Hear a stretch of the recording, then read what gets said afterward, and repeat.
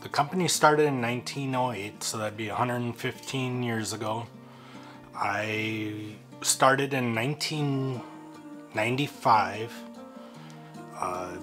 When I was younger, I drove around with my grandpa, handing out checks to people. The company has a long history of helping out other communities through natural disasters. In 1997, the big flood up at East Grand Forks.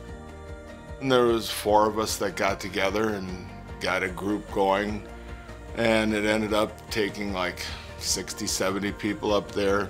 We ended up moving 500,000 sandbags there.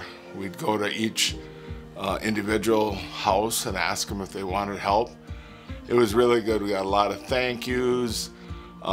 People cried when we came there to help them out, and it was a really good group of people for a throw-together group to take up there.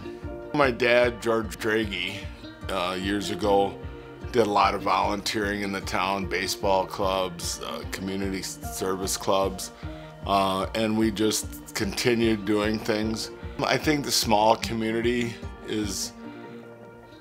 they grow up that way, helping their neighbors and helping out organizations, and anytime there's a problem, the small towns and any town, they get together and help. They're the backbone of helping out whoever's got the problems. Being an employer in a small town like the city of Hamburg, it's important to help support the people that live in your community, because they're the ones that support you as well. We donate services and monetary donations to organizations within the community and people that use those donations to promote and encourage other giving. So it all kind of goes back into the community to help improve our way of life.